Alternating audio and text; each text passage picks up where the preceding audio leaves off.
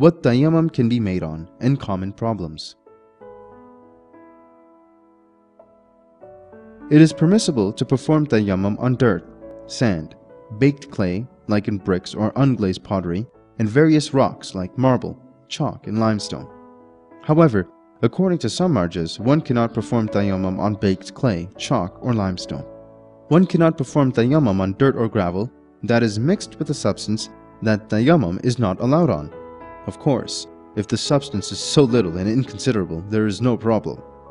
The substance which tayammum is performed on must be tahir, and it shouldn't be usurped. If we miss even a small part of our forehead or the backhands while wiping, our tayammum will be invalid. Let it be intentional, out of forgetfulness or ignorance. In the hands, for example, if any of the fingers are not wiped, the tayammum will be void. This is why one must remove his or her rings before wiping the hands in tayammum.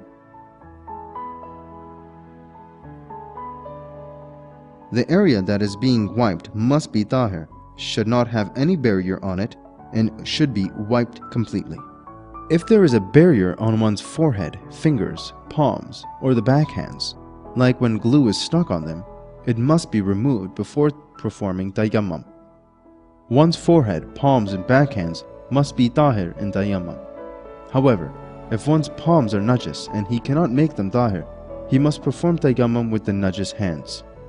In the same way, if there is a wound on the palms that is covered and can't be removed, one has to wipe the forehead and backhands with that hand anyway.